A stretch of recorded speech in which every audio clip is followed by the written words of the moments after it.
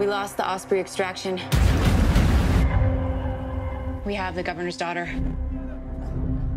We promised I would keep her safe. We have a militia group in close proximity.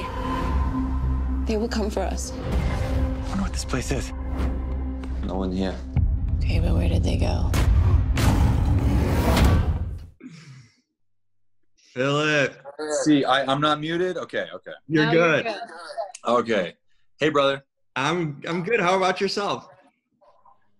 Look, I mean, it's amazing that we can do this, right? I mean, all things considered, it's pretty awesome. Yeah, it's as closest to a, in person as it can get, right? Right? Yeah, it's kind of great. And without the distractions of just all the stuff, and it's great.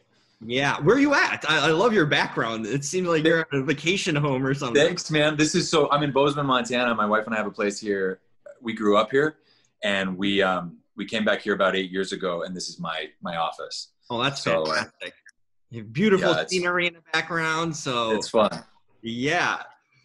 Well, I'm excited to talk to you. I've been a longtime fan of your work. Oh, nice, Jimmy. That's kind of you, man. Yes. You know what? In My Sleep is one of my favorite underrated movies. Seriously? Oh, dude, that's awesome. I love that movie. I'll call the director today and let him know. That's great. Oh, I love it. It's one of my favorites, too. So, yeah, that was, okay, I mean, 2005, 2004.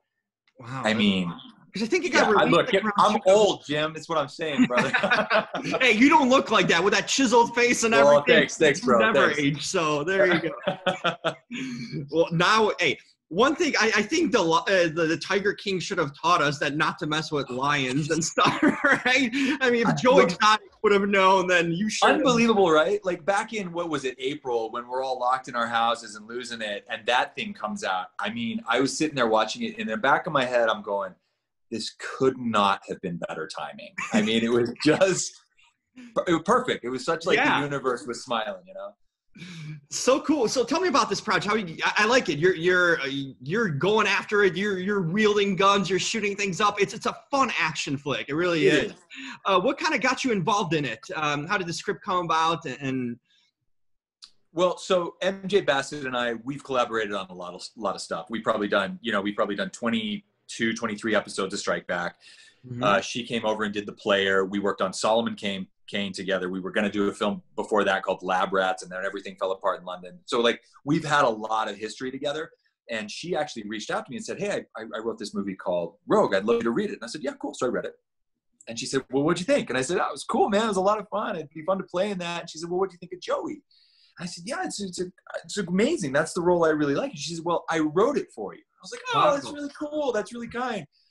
But just idiot. Didn't put the two and two together. And we left it there. And then a few weeks later, she reached out and was like, so do you want to do it? I was like, what do you mean? Oh, you wrote it for me and you want me to follow through. Oh, that's awesome. Just not putting it together. Right.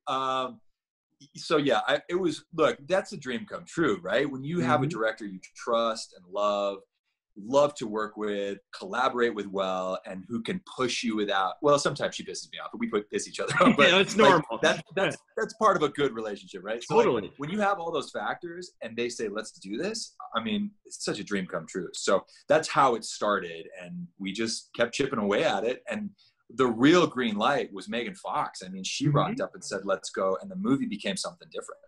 Do you know if MJ had Megan planned all along in a sense? Because I know for a fact that wasn't the case. Megan actually reached out. Somehow she got hold of the script. I mean, the process. It gets out to the agents, and she got a hold of it.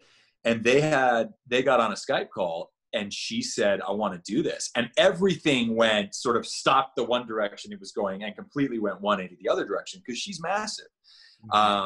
And she brought it, Megan Fox. Yeah, she rocked did. up and she carried this movie, And did someone tell me you guys had any training? Because it seems like you guys legitimately had the technique down and everything. I mean, that's some real choreography there. What sort of training did MJ put you guys through for these roles? Well, a lot of us had, past training that we were able to bring to the table with this, because with an independent film, it's like shooting television. It is so fast and dirty, and you just don't have the time or the resources. There was one day we were able to operate together as a team and figure each other's movements and styles out.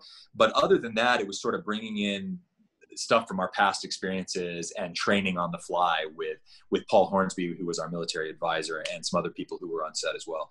But look, I mean, this was Megan Fox saying, I want to do it. And MJ going, fine, you're going to have to get dirty. And she said, fine. And so she did. And I mean, you watch the movie and she's seamless, you know, she kills it and she carries the film.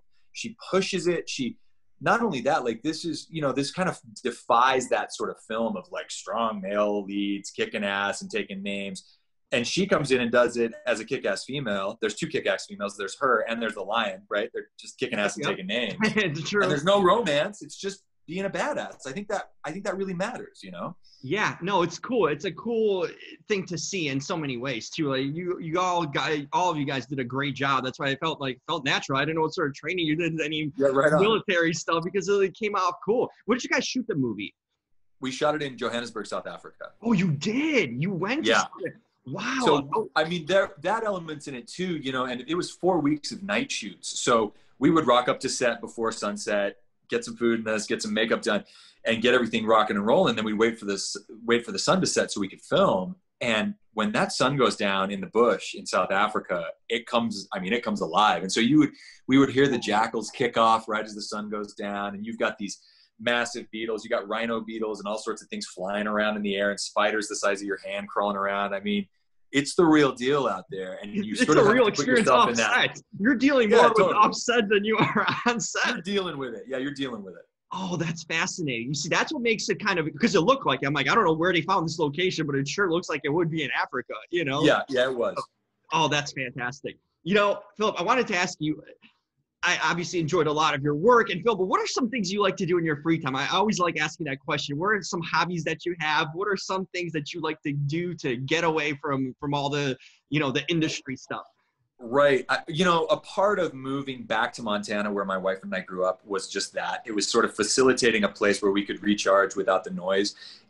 We joked around and we call it the blood in the water, because when you're in the city, you're just constantly hunting for that next thing, like that next job. And there's that lie within creatives. I don't know if you deal with this, but like that next job's going to make me happy.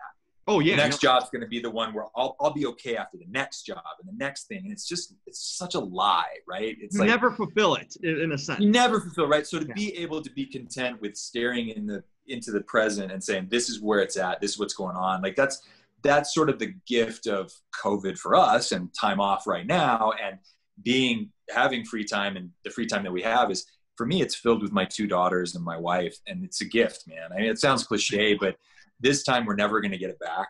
And I got a 5-year-old and an 18-month-old, and they're just kicking my butt. That's great. That's the real work there. That's the real work right there. And so we've built a tree house over the last couple of weeks, and we're going on walks, and I'm being creative with friends in town who are filmmakers. We're trying to get a Western off the ground. I mean, there's lots of little things going, but mostly it's just that space to be still and to watch those girls grow up. And it's a gift. That's something you can never repeat or have back. Yep. These are the moments you enjoy and take them all in. And this 100%. You know, this is something that you got to do, you know, as a father. So that's so cool to hear. I love hearing that. Man, I'm in Chicago. If you can bring Peter Stone here, we got some issues. Nice. We could use Peter Stone. I mean, you could use some Peter Stone over there, man.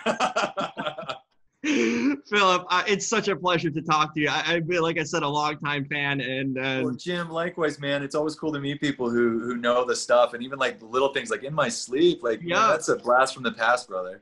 That's awesome. Man. I hope to catch up with you, and another fun film that you had right here. Hope to catch up down the road again and talk about Absolutely. In the meantime, stay safe and enjoy that family time, and everyone healthy. That's the most important thing. Thank you, Jim. Yeah, you stay healthy, and thanks for the talk, man. It's really encouraging. Absolutely. I'll have an Italian beef for you. Yeah, good. Yeah, good. Take care, Philip. Talk soon. Bye-bye. Thank you. Bye-bye.